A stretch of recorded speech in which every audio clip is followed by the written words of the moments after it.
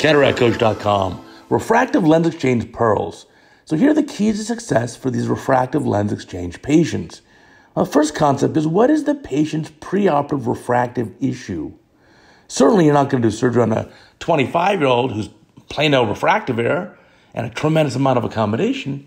So there are a couple groups of patients in which you have to be extra careful. Number one, the plano presbyopes. 55-year-old person, for example, sharp 20/20 distance vision without glasses, and just needs glasses to see up close. The challenge you're going to have there is our presbyopic solutions may not give the image quality that the patient desires.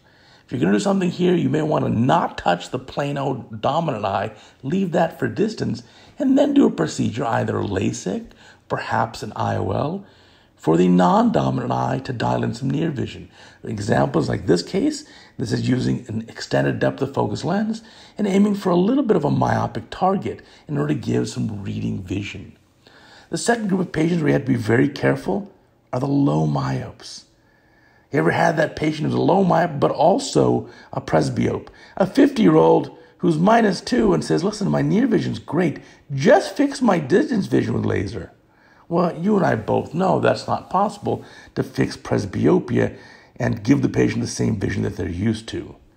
So in those situations, you want to be very careful. Now, what are the refractive patients that have a beautiful outcome with RLE? Those tend to be the ones who start off hyperopic. If the patient's hyperopic to begin with, let's say a +2, 3, or even +4 or 5 for distance vision, and then they've got readers on top of that because they're presbyopic, those patients are going to be very appreciative. Even then, keep in mind, there is a little bit of an image quality loss when we put in lenses that are going to split or spread the light. Think of it this way. The light energy, that goes in the eye, if you focus all those photons on one range, like distance vision, image quality is really good. And that's what the patient is doing now, and just the patient's using glasses to shift that focus to near vision, etc. If you get that same amount of light energy and you give most of it for distance vision and then some of it for the intermediate range, like an EDOF or extended depth of focus lens, that's still pretty good image quality, but it's a little bit less than a monofocal, especially at night when the light energy is limited. And finally, think of a trifocal lens. The total amount of incoming light energy is still the same, but now you're splitting it up into 3 ranges, approximately equal for distance and then equal for intermediate, equal for near. And so again, in situations where there's less than abundant light, such as dim lighting or nighttime vision, there's going to be some sort of compromise. In addition, those diffracted rings will cause a patient to see rings around lights at night, the haloing effect. So you can certainly do the surgery still in those patients. The key is to set reasonable expectations. Now, another important concept you've seen here in this video is to do a meticulous surgery. Notice how at the beginning of the case, I got the nucleus up out of the capsular bag. You cannot risk a ruptured capsule or damaged lens capsule in a patient who's paying for refractive lens exchange. You really have to be able to deliver a beautiful incision, a predictable refractive outcome, a beautiful capsulorhexis, and get that lens beautifully centered in the visual axis. So again, in the case shown here, this is a patient who's getting refractive lens exchange in the non-dominant eye and aiming for a little bit of mild myopia and using an extended depth of focus lens in order to give a reasonable range for that intermediate vision. So this patient is, in essence, opting for monovision.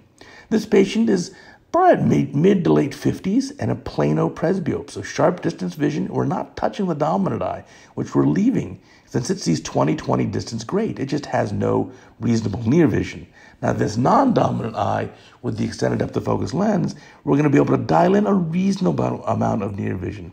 Now, keep in mind, what's the range here?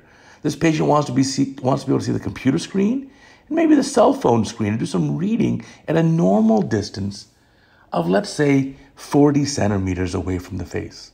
And that's somewhere in the range of, let's say, 16 inches or so. And that's reasonable. And so for this lens, if the EDOF lens gives about 1.5 diopters of range and or depth of focus, maybe aiming for a post-op refractive result of -75, -1 would give a very nice wide range of vision for the near zone for this patient. And so as a result, this patient would then have monovision.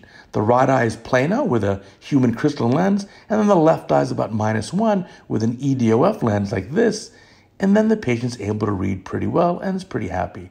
You see the end of the case here, look at that centration. You can see the rings, or the central zone, rather, of that EDOF is beautifully centered in the Purkinje images.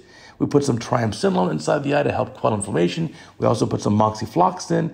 The patient has a little bit of astigmatism in the cornea. We're going to address that with just a very small limbal relaxed incision, and that's the end of the case. So a lot of consideration to keep in mind when you do cataract surgery, or refractive lens exchange surgery more precisely, for these patients with refractive errors.